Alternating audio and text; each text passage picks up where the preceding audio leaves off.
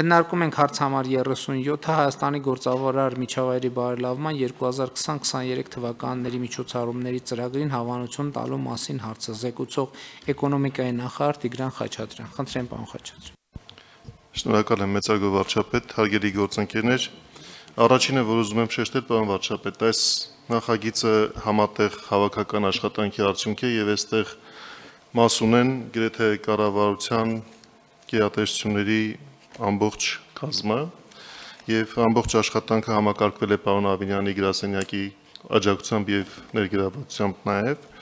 ամփոփ քննարկում են կատարել պարոն Ավինյանի մոտ եւ արձանագրել բոլոր միջոցառումները, որոնք լինելու են 2020-23 թվականի ընթացքում։ Սա մեկ առանձնահատուկ տարբերություն է, որ ուզում եմ շեշտել, որովհետեւ բազմաթիվ բաներ կան, որոնք մենք տեսնում ենք, որ կսկսենք այս տարվա ընթացքում, բայց իրենց արդյունքները պետք է նկատելի դառնան նաև հաջորդող տարիների ընթացքում եւ որոշ դեպքեր կան, որ մենք այստեղ ներառել ենք նաև միջոցառումներ, որոնց ավարտը ոչ թե 20 թվականի ընթացքում կլինի, այլ հաջորդող տարիների ընթացքում ընդհանուր առմամբ 49 միջոցառումներ են, որոնք ես հիմա կթվարկեմ, թե ինչ նպատակով են, ոչ թե բովանդակությամբ, որովհետեւ բովանդակությունը մենք մանրամասն քննարկել եւ համաձայնեցված եղանակով շարադրել ենք, այլ ինչ նպատակով են այդ միջոցառումները տեղ գտել 2020 թվականի գործարար միջավայրի բարելավման մեր անելիքների կազմում։ Առաջին ցուցիչը մենք առաջնորդվել ենք նրանով, ինչպես համաշխարհային բանկն է գնահատում, եւ դա ունի շատ հստակ տրամաբանություն, որովհետեւ գրեթե ամբողջությամբ ծածկում է այն կարևոր հատվածները, երբ տնտեսվարող սուբյեկտը գործ է ունենում կառավարման այս կամ այն մարմնի հետ իր տնտեսական գործունեության առնչությամբ։ Դա սկսում է կազմակերպությունների գրանցումից, վարկերի ստացումից, սեփականության իրավունքները գրանցելուց, քաղաքաշինական թույլտվություններ ստանալուց, կարևոր նշանակություն են ունենում նաև հանրային ծառայությունների որակը, ապա թե ինչպես են վճարվում հարկերը, որքանով դրանք պարզ են կամ բարդ,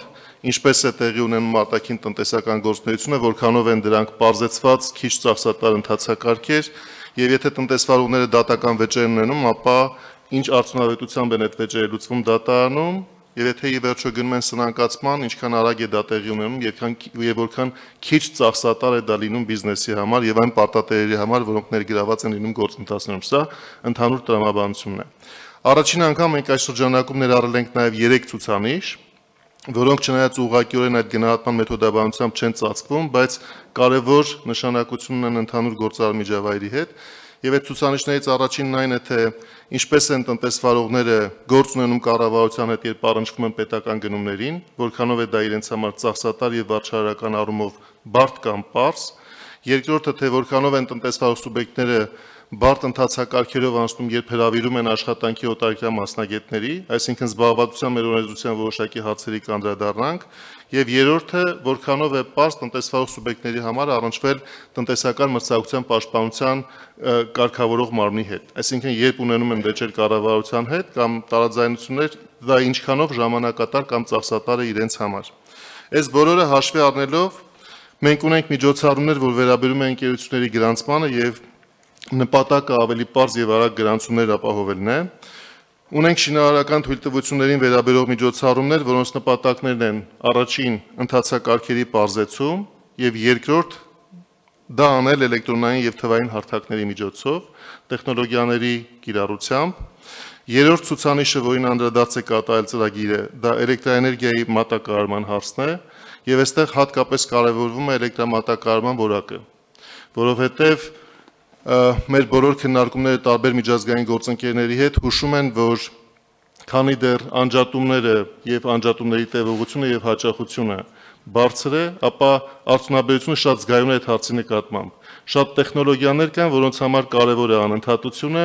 եւ երբ որ մենք աշխատանքային քննարկումներ ենք ունենում, առաջին հարցերը կամ մտահոգությունները, որ նրանց կողմից հնչում են, դա է։ Մենք գիտենք, որ կազմակերպությունը այդ ուղղությամբ ունի ներդրումային ծրագիր, իրենց հետ շատ ուշադիր նայում ենք նաև թե ինչ հաջորդականությամբ են իրենք կատարում այն ներդրումները, որ ընդհանուր վերազինման նպատակ ունի, եւ փորձում ենք այդ ժամանակացույցում խորհրդակցելու միջոցով առաջնահերթ դիրքեր բերել, հատկապես այն շրջանները, որոնք արդյունաբերական են, այսինքն որտեղ ավելի կարևոր է տնտեսության համար էլեկտրամատակարարման որակի հուսալիությունը։ Չորրորդ ցուցանիշը սեփականության գրանցմանն է վերաբերում, նորից մեր անելիքները վերաբերելու են գրանցման ընթացակարգերի հետագա պարզեցմանը եւ գրանցման ռեեստրերի թափանցիկության բարձրացման, ուզում եմ շեշտել, որ այս ցուցանիշը նրանցից մեկն է, որտեղ մենք բավականաչափ լավ գնահատական ունենք աշխարհի համեմատությամբ եւ այստեղ անելիքները շատ չեն, այնուամենայնիվ մենք չենք անտեսել, փորձում ենք այդ մնացած քիչ մասում նույնպես որոշակի առաջընթաց ապահովել։ 5-րդ հարցը, որտեղ անդրադարձ ունենք, դա վարկերի ստացման հարցն է, այստեղ առաջնահերթ նշանակություն ունի ապահովված պարտատերերի շահերի պաշտպանության հարցը եւ մեր միջոցառումները այս տարվա ընթացքում հատկապես այդ ուղղությամբ առաջընթացին կծառայեն։ 6-րդ հարցը փոքր բաժնետերերի շահերի պաշտպանությանն է վերաբերում։ Կարևոր չափազանց նշանակություն է ունենում կորպորատիվ կառավարման մշակույթի ներդրումը մասնավոր հատվածում եւ փոքր բաժնետերերի շահերի պաշտպանվածությունը այդ թվում նաեւ կառավարման ժամանակ տարբեր խմբերի միջև հակակշիռ հավասարակշռության ձևավորման ճանապարհով այս ուղղությամբ մենք ունենք անելիքներ եւ դա մեր աշխատանքային օրակարգն է։ Մենք նաեւ խորհրդակցում ենք պարոն վարչապետ այս հարցում մասնավոր հատվածի հետ կապիտալի շուկայի զարգացման առաջնահերթությունը հաշվի առնելով արդեն մի ծրագիր ենք մշակել եւ ուղարկել կառավարության քննարկմանը, հույս ունենք, որ առաջիկա շաբաթների ընթացքում կանդրադառնանք բովանդակային առումով առավել մանրամասնորեն, այնտեղ շարունակում ենք աշխատել նաև արժույթի միջազգային հիմնադրամի հետ, որը պատրաստակամություն է հայտնել առաջիկա ամիսների հետ Կենտրոնական բանկի, ֆինանսների նախարարության եւ էկոնոմիկայի նախարարության հետ շարունակել աշխատանքը բովանդակային առումով բաց հարցերը ավելի մանրամասնելու եւ ավելի արդյունավետ լուծումներ առաջարկելու համար, այդտեղ նույնպես անելիքներ ունենք եւ ներկայացնելու ենք առանձին։ 7-րդ եւ 8-րդ կետերը վերաբերում են հարկերի վճարման ընթացակարգերի պարզեցմանը եւ ներմուծման եւ արտահանման ժամանակ ընթացակարգերը պարզեցնելուն, նորից կարևոր նշանակություն ունի թվայնացումը եւ այդ եղանակով հաշվետվողականության ընթացակարգերի պարզեցումը։ Մենք ունենք երկու կետեր, որոնք դատաիրավական համակարգին են վերաբերում, առավելապես դա պայմանագրերի կիրարկման եւ սնանկացման վարույթների պարզեցման եւ ժամանակատարության եւ ծախսատարության տեսանկյունից հստակեցումներն են, էլեկտրոնային դատարանի ընդհանրապես կիրառությունը առաջնահերթ նշանակություն ունի այս հարցում, արդարադատության նախարարության առաջնահերթ միջոցառումները հատկապես այս հարցերն են թիրախավորել, միջին ժամկետ են, որովհետեւ այստեղ կարճաժամկետ արագ բաներ չենք կարողանա անել, հենց սա է նաև այն հարցերից մեկը, որտեղ մենք միջին ժամկետ նպատակադրումներ ենք կատարել։ Պետական գնումների հարցը, ինչպես նշեցի, որ բողոքարկման ընթացակարգերի պարզեցման եւ թվային հարթակների ավելի արդյունավետ կիրառության միջոցներով պետք է առաջ գնա այս տարվա ընթացքում աշխատանքային օրենսդրության հարցերի մասին խոսեցի եւ տնտեսական մրցակցության պաշտպանության հարցերի մասին նույնպես։ Սա ընդհանուր առմամբ նկարագիրն այն ծրագրի, որ ներկայացված է հաստատման, բովանդակային առումով բոլոր գերատեսչությունների տեսակետները այստեղ լիարժեք արտացոլված են։ Մենք պարոն Ավինյանի հետ նաև պայմանավորվածություն ունենք, որ այս տարվա ընթացքում շատ ավելի հաճախակի պարբերականությամբ ենք մոնիտորինգի ենթարկելու, թե որ հարցով որքան առաջընթաց ունենք կամ դժվարություններ եւ տարվա վերջում զեկուցելու ենք, թե ինչ է հաջողվել անել։ Շնորհակալ եմ։ Շնորհակալ եմ շատ պարոն Խաչատրյան, շատ կարևորում եմ այս որոշումը եւ այս ուղղությամբ մեր աշխատանքը։ Ես ասեմ, որ օրեր առաջ անվտանգության խորհուրդը ինձ համար զեկույց էր պատրաստել գլոբալ ցուցիչներում Հայաստանի տեղի շարժընթացի վերաբերյալ։ Աշխարհում գիտեք տասնյակ ցուցիչներ կան ամենատարբեր ոլորտների եւ այդ ցուցիչների մեծ մասում առյուծի բաժնում Հայաստանը շատ հստակ առաջընթաց է գրանցել, բայց կան ցուցիչներ, որտեղ կամ առաջընթաց չեն գրանցել, կամ էլ արձանագրված առաջընթացը շոշափելի չէ, եւ ես դրանք առանձնացրել եմ, որպեսզի նաեւ փոխվարչապետերի եւ կառավարության անդամների հետ դա դարձնենք մեր օրակարգ։ Իհարկե մեզ ամենաանհանգստացնողը գործարարությամբ զբաղվելը ցուցիչն է եւ մենք արձագանքում ենք եւ ընդ որում այստեղ մենք մեր քաղաքական ուղենիշը պետք է հստակ անենք, որ գործարար միջավայրի հետ կապված Հայաստանում պետք է իսկապես ստեղծվեն հնարավոր լավագույն պայմանները եւ սրա համար կան բոլոր քաղաքական նախադրյալները։ Եվ ուզում եմ արձանագրել, որ կառավարության պետական կառավարման համակարգի առաջին սկզբունքը գործարար միջավայրի եւ ընդհանրապես քաղաքացիների հետ շփվելիս պետք է լինի բժշկական, նախ չխանգարել որևէ բանում եւ որտեղ հնարավոր է օգնել։ Եվ ես էլի ուզում եմ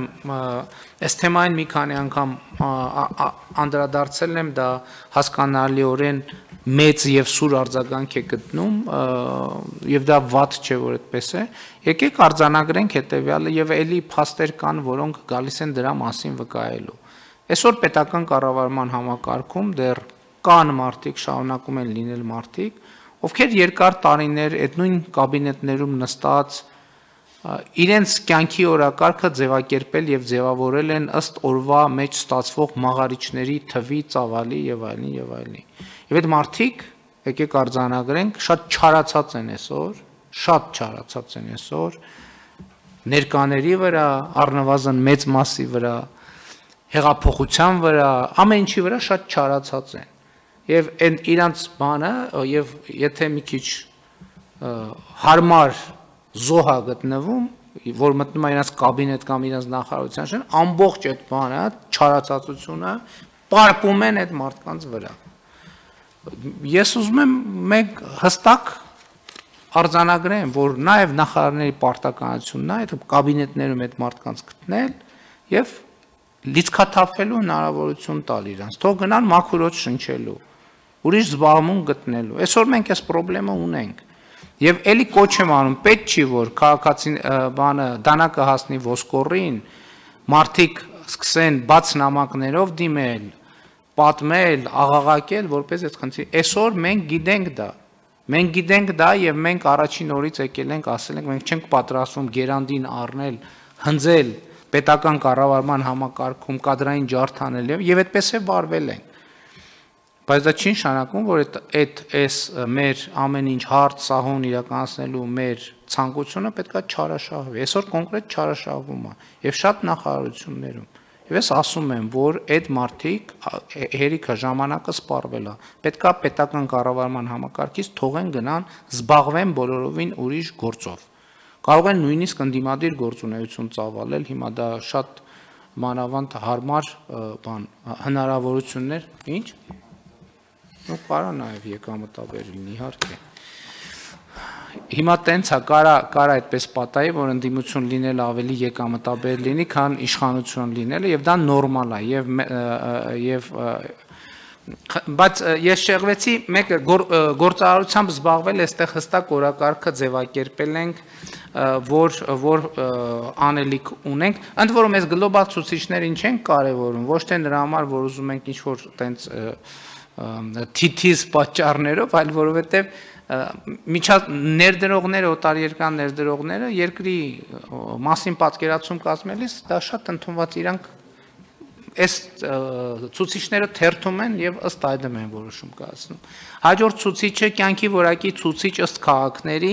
այստեղ մենք շատ փոքր առաջընթաց ունենք, ընդհանրապես մի կետով առաջընթաց ունենք եւ պետքա այս ցուցիչը նույնպես հասկանանք, թե ինչի մասին է եւ այսինքն գիտենք ինչի մասին է, որտեղ է մեր թերացումը, տնտեսական ազատության ցուցիչով որքան էլ տարօրինակ լինի, մեր դիրքերը վատացել են 2019 թվականի ընթացքում պետք է հասկանալ ինչն է սրա պատճառը, կարա ընդ որում շատ տրիվիալ պատճառներ կարող են լինել, ինչ որ մի որոշում օրենք, որը պիտի չեղարկվեր, չի չեղարկվել եւ այլն։ Հաջորդը գլոբալ գենդերային ճեղքված զեկույցն է, որը վերաբերվում է սեռով պայմանավորված հղիության ընդհատումներին։ Այստեղ մենք շատ լուրջ խնդրեմ ունենք եւ սա անթույլատրելի եւ անընդունելի երևույթ է եւ ասում եմ, գիտեք, սա անհամատեղելի է մեր այսօրվա իրականության հետ։ Չի կարելի թույլ տալ, պարոն Թորոսյան, Տիկին Բաթոյան, պարոն Այգ Գրիգորյան եւ Ավինյան։ Ես չգիտեմ ինչ պետք է մենք անենք այս ոլորտում, բայց սա անթույլատրելի երևույթ է։ Ընդ որում շատ հետաքրքիր բան է տեղի ունենում։ Մենք այս process-ը սեռով պայմանավորված հղիության ընդհատումների շատ երկար, մենք աշխարհում վատթարագույն տեղերում ենք գտնվում, բայց հետաքրքիր բան է ստացվում, որ մենք այսօր այդ ամեն ինչի միջով անցնելով մեր բնակչության մեծամասնությունը կանայք են։ Եվ սա շատ հետաքրքիր ֆենոմեն է։ Իհարկե, այստեղ որոշակի դեր ունեցել է նաև պատերազմը, բայց ուզում եմ նաև ընդգծեմ, մի անգամ հրապարակային դրա մասին ասել էի, որ մեր ազգային անվտանգությանը առնչվող գաղտնի փաստաթղթերից մեկում կա արձանագրում, որը կա արձանագրում, չեմ հիշում ասել են, որ գերատեսչությունն է պատրաստել, թե չէ, էական չի լավ, կա արձանագրում, հա, այդ մասը, գիտեմ, որ գաղտնի է, կա արձանագրում կանանց դերի վերաբերյալ, որ կանանց դերի ընկալման այն իրավիճակը, որ մենք այսօր ունենք, ընդ որում ուզում եմ ընդգծել, այդ զեկույցը գրվել է 2015 թե 14 թվականին, ինքը որոշակի ժամանակ թարմացվող փաստաթուղթը 14 թվականին այդ փաստաթուղթը արձանագրվել է, որ կանանց դերի նկատմամբ մեր ընթացիկ ընդհանուր ընկալումները սպառնալիք են ստեղծում մեր ազգային անվտանգության համար։ Ես ուզում եմ սա շատ կարևորագույն բան արձանագրել։ Դրա հետ կապված ես երբ որ իմ Facebook-յան ուղի եթերում հրապարակեցի, աղմուկ եղավ, բանավեճ եղավ, թե հնարված է, հորինված է, նույնիսկ ազգային ժողովի պատգամավորներից մեկը ցանկացել էր սահմանված կարգով ծանոթանալ, ինքը եկավ ծանոթացավ եւ դրանից հետո հաստատեց, որ այդ փաստաթուղթը կա։ Կարծում եմ կգա ժամանակ դա գաղտնազերծելու առնվազն այդ հատվածը գաղտնազերծելու եւ հրապարակելու հնարավորություն կունենանք եւ գլոբալ մրցունակության զեկույցը, որտեղ մեր դիրքերը բարելավել ենք ընդամենը մեկ հորիզոնականով, սա նույնպես պետքա լինի մեր անելիքների համատեքստում, որպեսզի մեր երկրի գլոբալ իմիջը լավացնենք։ Այս հարցերի վերաբերյալ փոխվարչապետերի հետ մենք քննարկում կունենանք աշխատանքային եւ ընթացքը կորոշենք։ Խնդրեմ հարցեր արդեն գործարարությամբ զբաղվել կամ ընդհանրապես քննարկող թեմայի վերաբերյալ։ Խնդրեմ Տիկին Բաթ։ Պարոն վարչապետ, ուզում եմ տեղեկացնել, որ սերով պայմանավորված ընդհատումների կանխարգելման ուղղությամբ արդեն մշակվել է ծրագիրը, ազգային ծրագիրը եւ շուտով երկու նախարարների, առողջապահության նախարարի եւ աշխատանքի սոցիալական հարցերի նախարարի հրամաններով դա կհաստատվի, ծրագիրը մշակվել է ՄԱԿ-ի բնակչության հիմնադրամի աջակցությամբ եւ այն ավելի համակարգված կդարձնի նաեւ այս գործողությունները։ Շնորհակալ եմ, այլ հարցեր, խնդրեմ։ Վարչապետ առիթը օգտագործելով ուզում եմ ամբողջությամբ համաձայնվել ձեր հետ, մենք իրականում աշխարհում վատագույն վերջի տվյալներով եռյակում ենք այդ ցուցանիշով Չինաստանի ու Ադրբեջանի հետ եւ կարծում եմ, որ իհարկե մենք միշտ գերատեսչական մեր գործողությունները պլանավորելուց ամեն ինչը հաշվի առնում ենք, սակայն սա մշակութային խնդիր է, որ մենք պետք է տարիների ընթացքում փոխենք հենց կանանց դերի բարձրացումը, որովհետեւ ինչքան ուզում ենք իրավական ակտեր մշակենք, թե օրինակ սեռը չասենք ծնողներին կամ նման, այսինքն արգելող սահմանափակող միջոցառումներով առաջ գնանք, միևնույնն է գտնվելու են այդ եղանակները ավելի վատ տարբերակով ընդհատելու հղիությունը եւ տեսնելով մեր ընդհանուր կառավարության քաղաքականությունը, այսինքն կնոջ դերը կարևորող քաղաքականությունից կարծում եմ, որ մենք դրական արդյունքներ ունենալու ենք մոտակա տարիներին, շարունակելով իհարկե թիրախային գործողությունները։ Այո, իհարկե, ես դրանում չեմ կասկածում։ Ուղղակի նաև այս քննարկումները, այս բարձրաձայնումները, եթե նկատել եք, մենք բոլորս աշխատում ենք այս եւ մյուս թեմաներին շատ հաճախ անդրադառնալ, որպեսզի այդ ուղերձը մարդկանց շրջանում տարածվի։ Դա շատ կարևոր բան է եւ մենք հետեւողական այս ուղղությամբ շարունակելու ենք աշխատել։ Խնդրեմ այլ հարցեր, խնդրեմ պարոն Գրիգորյան։ Շնորհակալություն, պարոն վարչապետ, ցանկանում եմ մի կետ նաև ավելացնել միջազգային զեկույցների հետ կապված, շրջակա միջավայրի ոլորտում բավական հեղինակավոր գնահատական է տալի ելի համալսարանի բնապահպանական ինդեքսները, որտեղ Հայաստանը ոչ լավ դիրքերում է գտնվում, բայց մենք կապնվել ենք իրենց հետ, իրենց աղբյուրներն ենք ուզել, թեև այնտեղ բավական տվյալներ կա, որ իրական Հայաստանի հետ կապ չունի։ Օրինակ մեր մոտ փոշու արտանետումները կախված մասնիկներից չի հաշվարկվում, որովհետև երբևիցե այդ կարողությունները չենք ունեցել, բայց այդ միջազգային ցուցանիշներով շատ ցածր թիվադրված, որ հաշվարկային եւ դա ընդհանուր շատ բացասական ազդում ընդհանուր վիճակի վրա։ Ես մի բաղադրիչ չասեցի, բայց նմանատիպ այլ բաղադրիչներ նույնպես կան։ Հիմա մենք ելի համալսարանից աղբյուրները բոլոր իրենց հաշվարկային վերցրել ենք, որպեսզի նայենք, ինչ որ կարող ենք ճշտենք եւ ճիշտ տվյալները փոխանցենք։ Եվ կարծում եմ մեր մյուս գործընկերների հետ կապված նույնպես կարող է նման զեկույցներ լինեն, որտեղ փորձագիտական գնահատականներ տրվեն կամ գնահատականներ, որը փոխվել է վերջին, չգիտեմ, տարիների ընթացքում, բայց իներցիոն, այսպես ասած, տվյալները շարունակվում են։ Առնվազն շրջակա միջավայրի մասով կարող եմ ասել, որ մի քանի միջազգային զեկույցներով, որոնք որ ավելի փաստացի տվյալներով են արվում, մենք Տիկին Բաթանի հետ մոտ 2 շաբաթ առաջ մի զեկույցի մասին ենք նաև խոսում, այդ շրջանառելիության զեկույց 20 թվի, որ բացերի տրվում էր սոցիալական անվտանգության եւ բնապահպանական սոցիալական արդարության բնապահպանական անվտանգության բաղադրիչների մասով Հայաստանը 176 երկրների մեջ 10-րդ տեղն էր գրավում, մարդկային զարգացման ինդեքսը սոցիալական մասով եւ բնապահպանական անվտանգության մասով, այսինքն կան զեկույցներ, որ շատ տարաբնույթ են, ու երևի թե գերատեսչությունները կարող են նաև այդ զեկույցները մշակողների հետ նույնպես աշխատեն, որպեսզի տվյալները կոմպետենտ լինեն։ Շնորհակալություն։ Շատ լավ, ես համաձայն եմ, ես կարծում եմ, որ ճիշտ կլինի, որ նախարարները, կառավարության անդամները իրենց ուղղություններով այդ զեկույցների հետ կապված ուշադիր լինեն, որովհետև դա ջերմաչափի նման ինդիկատոր է, ինչը կամ մեր իրականության կամ մեր իրականության աշխարհի ընկալումների մասին, որոնք շատ կարևոր են եւ պետք է աշխատել եւ նաեւ գուցե այդ հաղորդակցությունը ապահովել, նաեւ ստանալ այդ ազդակները եւ ճշգրտել ըստ այդմ մեր օրակարգը, բայց ուզում եմ արձանագրել, ինչպես ասացի, որ զեկույցների 90%-ում Հայաստանը շատ լուրջ առաջընթաց է արձանագրել, դա ժողովրդավարության զեկույցն է, այսօր մենք տարածաշրջանում ժողովրդավարության առաջատար երկիր ենք համարում, խոսքի ազատության զեկույցն է, մամուլի ազատության զեկույցն է, կոռուպցիայի դեմ պայքարի զեկույցն է,